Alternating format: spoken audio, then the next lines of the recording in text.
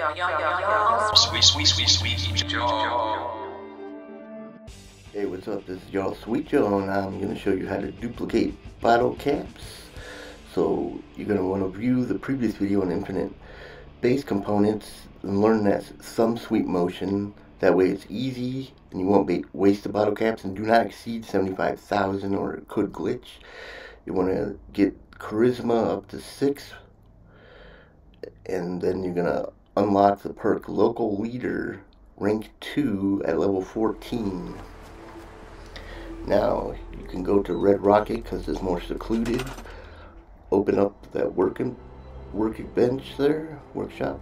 Now go to stores, clothing. You're going to need 200 bottle caps to begin with. Just build it, and it's going to cost you 200 caps. As you can see, it's removed.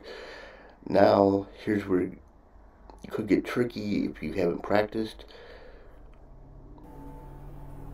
Alright, so yes, you do the button combo, tap scrap, and it's gonna open up 2 overlapping menus, scrap and then store. Now go into the workbench, hit transfer, see that you have 100, half of what you spent to build the store.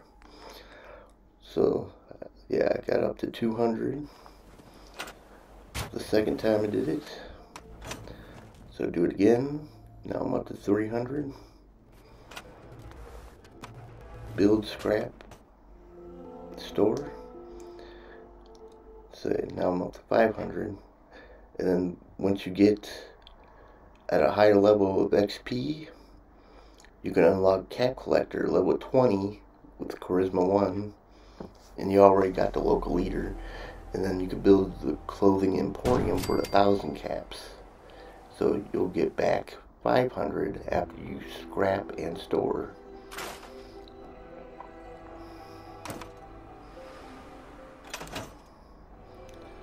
So yep, back at the workbench, 500. Next time it's 1,000, next time it's 1,500.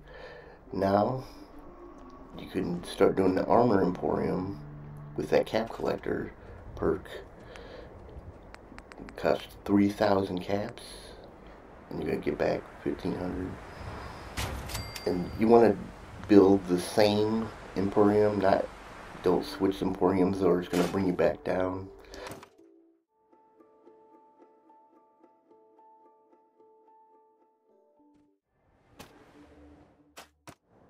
So I build it again,